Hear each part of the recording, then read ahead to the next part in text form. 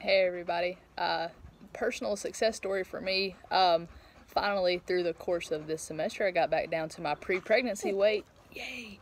It only took 18 months, but finally there. And hopefully, through the course of staying healthy and staying active and whatnot, I'd like to lose just a little bit more, maybe 5-10 more pounds. So on the right track for that. Just some words of wisdom, with working out and exercising, just find something that you enjoy doing. It doesn't have to be, running on the treadmill every day, or it doesn't have to be, limit yourself to just a keto diet or anything like that, excuse the chicken in the background, sorry.